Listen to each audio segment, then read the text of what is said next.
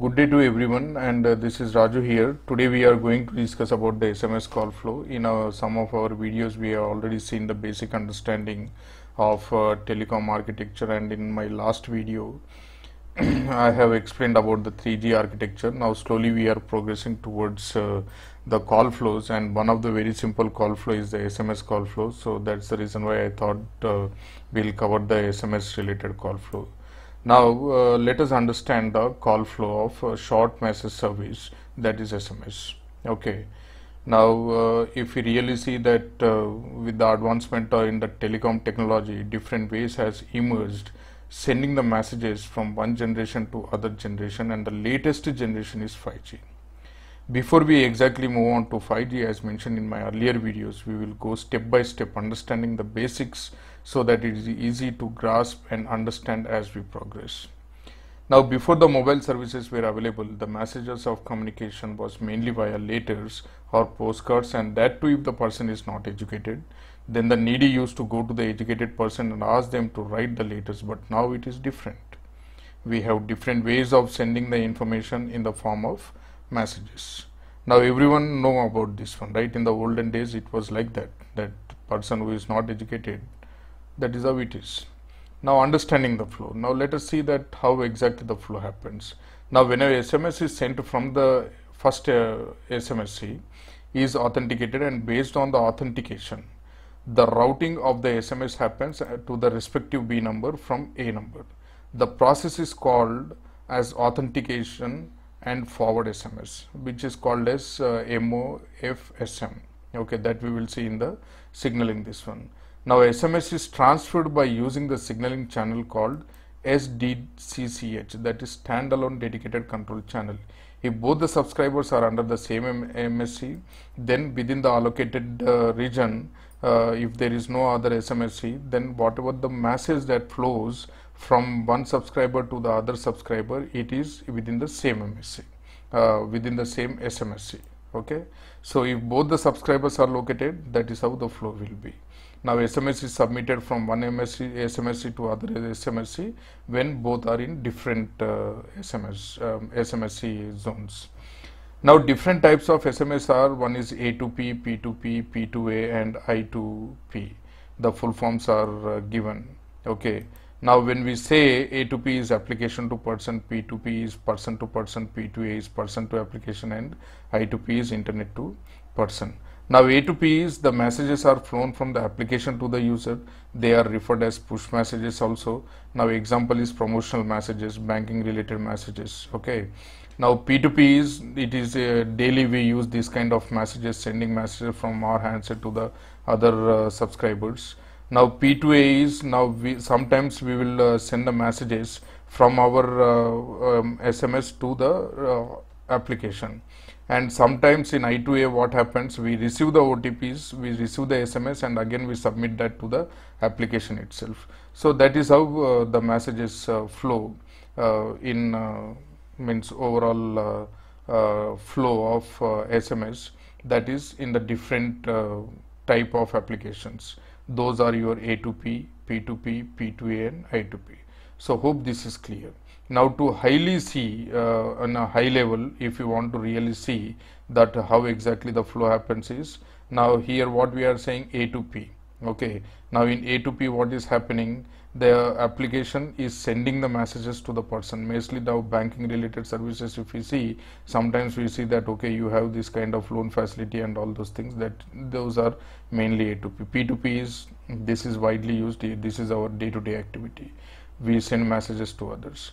P2A is what, a person to application. Sometimes as mentioned just now, that we receive sometimes OTP, okay, and we give that OTP to the application so that it gets authenticated, and vice versa. I2P is internet to person, is nothing but we receive the SMS from the application and again we submit that to the application itself.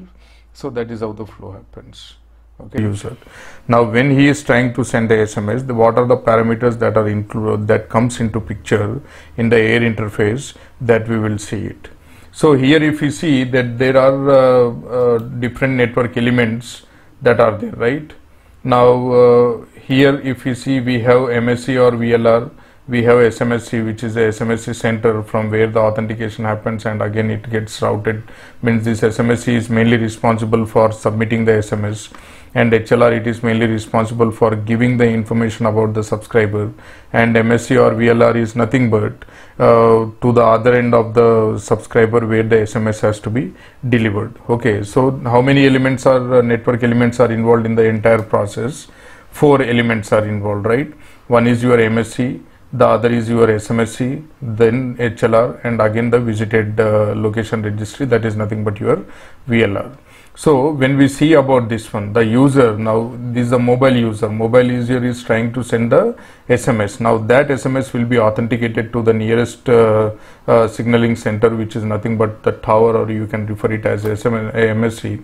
Now from here, whenever we see that the SMS is submitted means the SMS is originated. The originated SMS is called as SMS MO.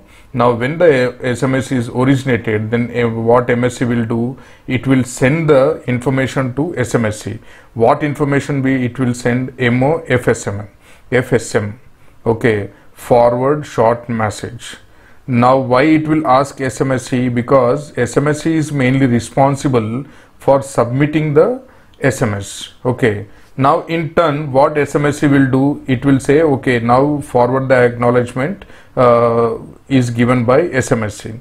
So when MSC is trying to ask that should I submit it, now SMSC, what it is returning the signal saying that okay, now you can submit it. Now whenever it sees you can submit it, okay, it will send the routing information, that is for SM short message to HLR. Now from the HLR, what all parameters will be checked, that whether that subscriber is allowed to make the SMS, whether he has the services or not, whether he has any restrictions on it. All those parameters will be checked, and then what it will do, it will say okay, now you can ask to forward the SMS. Means HLR is giving a response back to SMSC saying that okay, now you can authenticate it in the sense you can ask him to send the SMS. So whenever the HLR is giving SRI information in response to SMSC, now what SMSC will do, it will submit.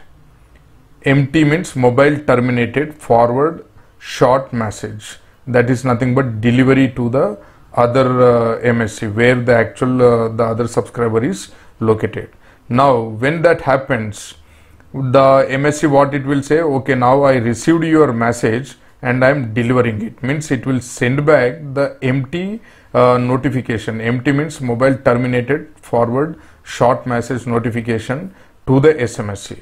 Okay, now once that it sends, means now what is happening here, this visited VLR is sending the authentication back to the SMSC. It means it is going to deliver that MSC to the subscriber, right? So here the message is delivered to the subscriber and he is able to see the empty SMS. Empty SMS, mobile terminated short message service.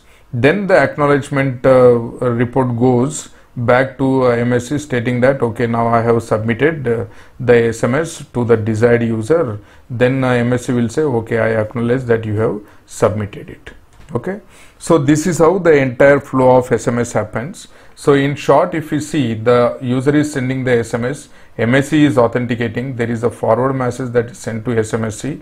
SMSC will give the acknowledgement stating that okay, I am submitting the SMS, and at the same time SMSC will check with HLR for routing information.